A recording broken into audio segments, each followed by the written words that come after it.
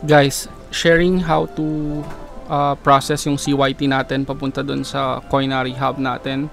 So yung kailangan lang natin dito is yung ApeSwap, yung Coinary Hub natin, and then need natin mag-login sa Binance.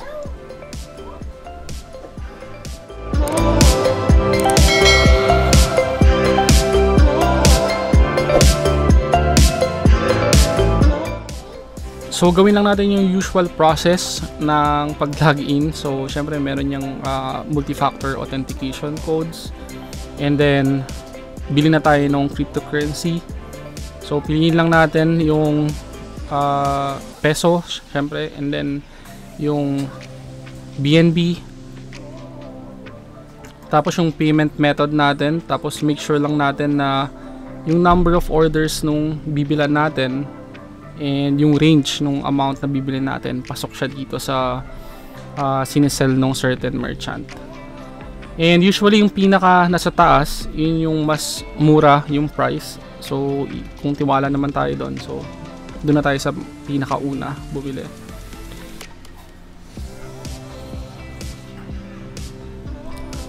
So ilagay lang natin yung amount na bibilin natin. And then after that, makakapag-place na tayo ng order. Pag-place natin ng order, so GCASH nga yung pinili natin. So nandito na yung number ng seller. Minsan, nare-reach na nila yung limit nila. And ang pinapapili nila sa GCASH is bank transfer na lang. So nagbibigay din sila ng details ng bank account nila. Pero in this case, hindi pa nare-reach yung limit. So nagamit pa rin natin yung pag-transfer doon mismo sa number nila, globe number nila. So yung process lang naman dito, kapag na-transfer mo na, ang next is i-confirm natin sa kanila na na-transfer na natin, and then i-click na natin yung transferred next, tapos i-confirm nila kung na-receive na nila yung payment natin. And once done, makikita natin dito na pwede na natin i-transfer yung cryptocurrency papunta doon sa spot wallet natin. So yung pag-transfer naman doon sa spot wallet natin, punta lang tayo sa cryptocurrency, click natin yung transfer, tapos click yung max, and then transfer na natin lahat. And once successful, punta lang tayo doon sa wallet, and then overview, tapos makikita na natin sa BNB coin na nandun na yung nabili natin. So after that, withdrawin na natin. So click lang yung withdraw, and then since bago pa lang tayo mag-transfer sa BNB na address, need natin siya i-add doon sa whitelist natin. So same din naman to ng mga previous process na pinakita ko. So add lang yung address label. So dito nilagay ko lang naman BNB ApeSwap para matandaan ko, and then piliin ko yung cryptocurrency, and then nilalagay ko dito yung address na kukunin ko naman doon sa Metamask. So pwede mo siyang kunin dito sa mismong Metamask, and i-select lang natin yung account na gagamitin natin for that. In my case, yun, nag-create ako ng Dragonary na account for my Metamask. Tapos previously kasi na-add ko na rin yung CYT dito gamit yung information about the address. So i-share ko na lang yun sa description. So ito na yung Metamask na address natin, nilagay ko na, and then select lang natin yung Binance as address origin.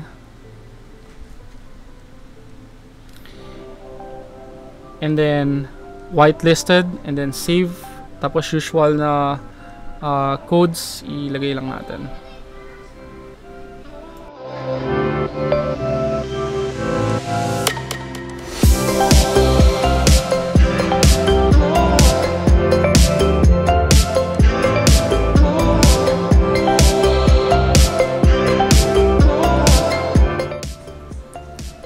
Okay, so ngayon this is only part of the security nung account natin. So meron tayong mga email and mobile phone na codes na ma-receive. And once na malagay naman natin yung tamang security codes, then magkakaroon tayo ng permission to create that address for BNB. So punta tayo dun sa wallet, and then overview. Tapos punta tayo dun sa mismong BNB na coin. Click lang natin yung spot wallet natin, and then withdraw. Tapos makikita na natin dito yung address na na-create natin na whitelisted. Click no. So sa pop-up, click yes lang natin, and then the next one is yung second one.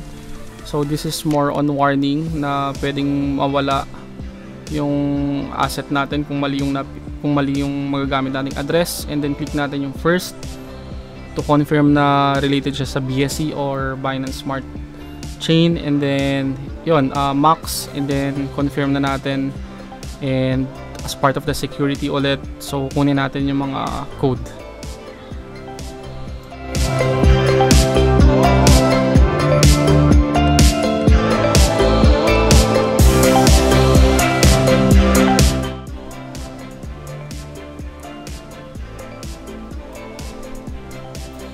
So once na malagyan natin yung code, so nakapag-process na tayo ng transaction, so monitor na lang natin hanggang mag-complete.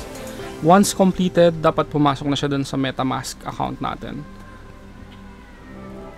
So yung nakita nga natin dito na completed na siya. So punta tayo dun sa Metamask, so pumasok na yung BNB natin dun. And then punta tayo sa ApeSwap.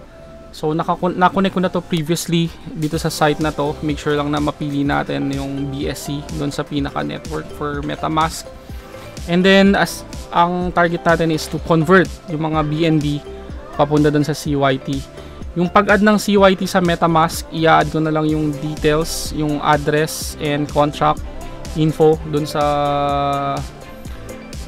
description ng video na to para magamit nyo. I assume alam na natin yun, no? Mag-add ng coin dun, mag-add ng token dun sa Metamask. And then close. And then dito magpa-process na yung transaction. And after few seconds, magsa-success na rin naman siya.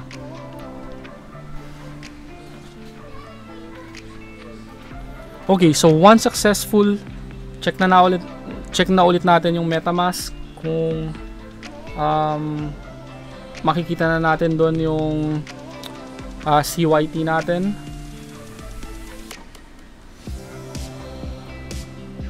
And upon checking nga, nag-almost zero na yung BNB natin, and meron na tayong CYT na token.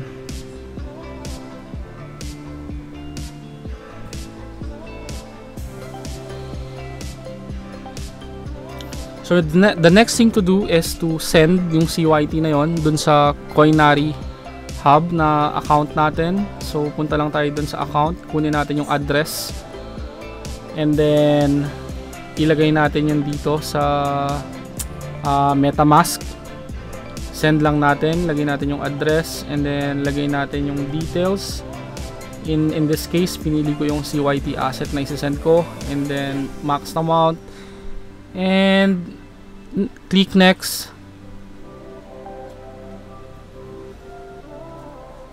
and claim, and makita natin na processing na siya. So after a while, makikita natin na successful na siya, and magre-reflect na siya doon sa Coinary Hub. So chinek ko rin yung sa sa mismong application kung pumasok yung CYT doon, pero so far for this video wala pa. And before the end of this video, i-share ko kung bakit ganun yung nangyari. So nakita natin na CYT 0 na, and dito sa Coinary Hub natin nag-reflect na yung CYT tokens natin. And going back to the game, so wala pa rin dito yung CYT.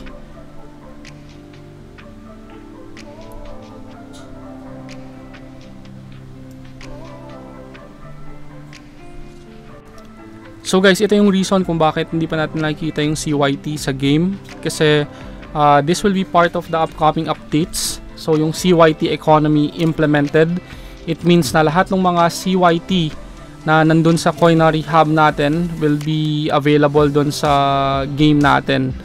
Whether binili ba natin yon sa initial asset offering or sa ApeSwap or through the airdrop. And then siguro additional updates na rin na yun nga, hindi nila in-expect yung heavy traffic, so they will add new servers para rin mas magkaroon ng fast logging in dun sa application, and marami rin mga bug na kailangang i-address. Additional information din, kung nakikita natin na yung alchemy natin na re-reach na natin yung 1,000 over 1,000 and biglang nagzi-zero din siya. They have confirmed na yun nga, nakapag-release na sila ng mga CYT tokens and it will be distributed sa mga players. Hindi nga lang reflected dun sa mga games sa ngayon, pero sinasabi nila na in the next 24 hours dapat makita na natin yon. And so yun na lang muna lahat guys, lahat ng mga links na ginamit natin and details ng mga kailangan nyo na addresses, i-share ko na lang sa description. I hope nakatulong sa inyo itong video na to, and kung may mga friends ka na may kailangan din ng video na to, feel free to share. And I think that's it for this video. See you in our next one. Bye!